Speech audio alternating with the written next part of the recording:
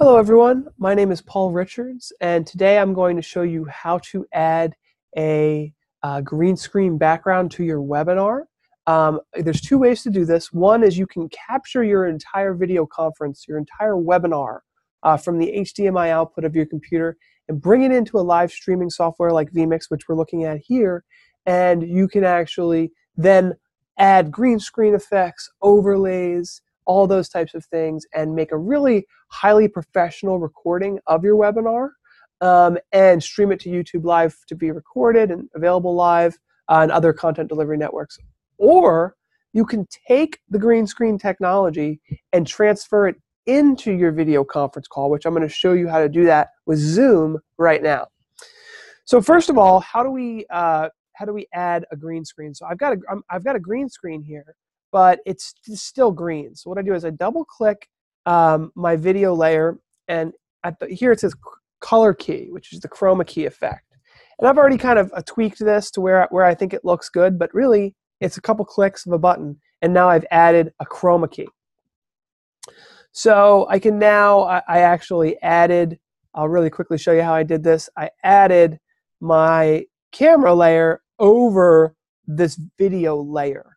So now it looks like I'm sitting in this room.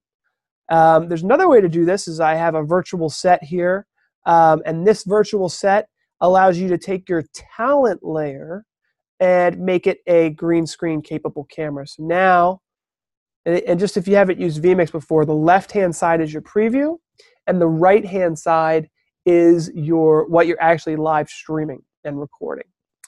So once I have it here, now I can add animated titles to actually talk about, my actual experience, whatever the webinar is about. You can actually, in this system here, I could zoom into my virtual set and potentially change what is actually being shown on the screen. So I could show a different picture maybe, or a video layer. Looks a little crazy because that is myself on that video layer. But a whole bunch of different things you could do. Let's see here, different things you could show on that screen. And imagine that not only is all of that being live streamed, which is great, and let's just take a look at what that looks like. So as you can see here, we have our web conferencing system here, and then we take the HDMI, capture it with USB, and live stream it out with this software. And then the other way, which everyone seems to keep being so interested about, now keep in mind, we do this a lot, and the way I like to do it is I like to capture the video conference or the webinar and then live stream it, and add all of the branding and the overlays and the effects with my computer that way. But you can do it the other way, and what that is called is this external. So external, there's some settings in here we can look at, is basically I'm going to give a 1280 by 720 external stream of my live stream available as what's called a virtual webcam. So once I've done that, I can actually go into Zoom. So right now I'm using my internal webcam, and now I've selected my webcam in Zoom to be the output of vMix or my live streaming software.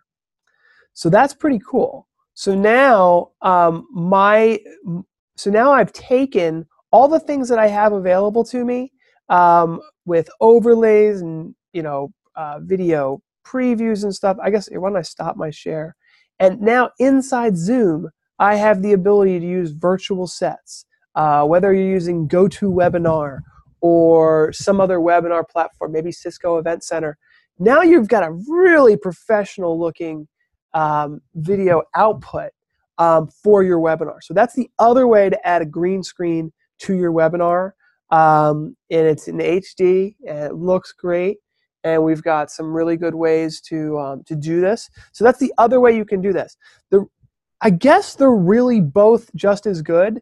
The difference is that if you live stream your video conference or your webinar, now hundreds of thousands of people can watch it, and it's automatically recorded for you. Let's say if you're using YouTube Live, already recorded on YouTube for you. So you don't need to have a huge hard drive to store everything on your laptop. So that is it, guys. Thank you for watching. Those are the 2 ways that you can add a green screen to your webinar to make it a much more powerful message.